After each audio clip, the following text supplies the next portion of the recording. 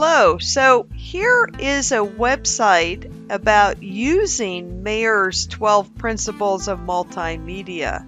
And I'm going to link you to that website as well as kind of go through this with you. So Richard Mayer, who's a professor, developed this theory of 12 basic principles of multimedia. And by multimedia, we mean voice, right? That's one media. And then visuals, and then of course print.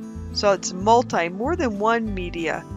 The big takeaway is please cut all the extras. So here's an example of if I am talking to you, right? I'm talking to you. I don't also need to have a bunch of text here and then other things that I might click on. I just need to have this image, right? So that's number one, is to cut out the extras. Now, it may be that you want a little bit of text here, maybe one or two bullet points. Don't overdo the bullet points.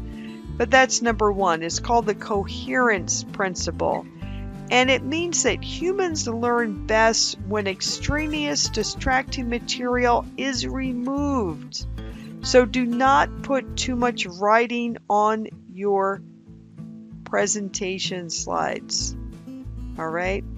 The other thing is to, when you're talking, bring up what it is that you are talking about on the screen. And you can even highlight what you want the people to be listening to, your audience to be listening to.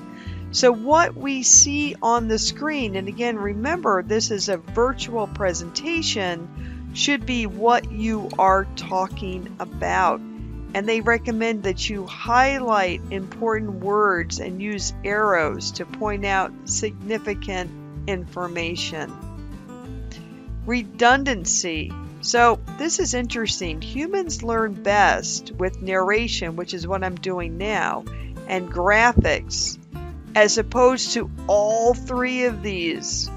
No, do not put this text here. If I'm talking, right, and I've got some meaningful graphics, I don't also need a bunch of text down here. Now this is one sentence and it becomes distracting. You know why? Because your audience is trying to read this while listening to you. So that's called the redundancy principle. You're better off with a meaningful image and talking than all three of them. And you might think, oh, well, I need all three. And if you need any text, just make it short. All right, this has to do with how you lay things out on the page. Keep all related text and graphics close together. Don't put it, you're saying this is an optimal condition and it should be near. If you're going to have some text, it should be near the image. Here it has to do with the visuals and audios match up correctly. Segmenting, don't worry about this, but basically it has to do with no one can pay attention for more than 5 minutes nowadays. So instead of doing a big long 20-minute presentation, you're better off as having maybe three shorter presentations, excuse me. And we won't get into that. In voiceover, you're going to have voiceover because you're going to be narrating it. Please limit the text.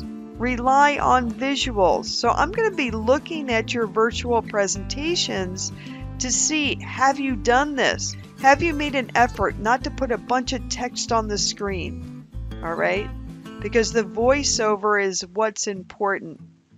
So here is huge right here, number 9. Humans learn best from words and pictures like this than just words alone. You do need images on your slide, maybe one image, powerful image to get your listeners and your viewers' attention. And see how minimal this text is because you are narrating. Your voice is powerful. Personalization. So like here, I'm talking in a very informal way, right, to you. Conversational. Don't be overly formal, okay? And you see how much less text there is here as opposed to here? Please, please do not put a bunch of text on the screen. Do not do it. You can be a little informal, but you should have a script. And don't put in you're not going to put in a computer voice. You're going to do your own voice. And this is about talking heads videos. I don't know. I've heard pro and con about this, that if you have a little video of yourself up here talking while you narrate your presentation, that actually can be helpful. You know, and it says here that they're still studying that.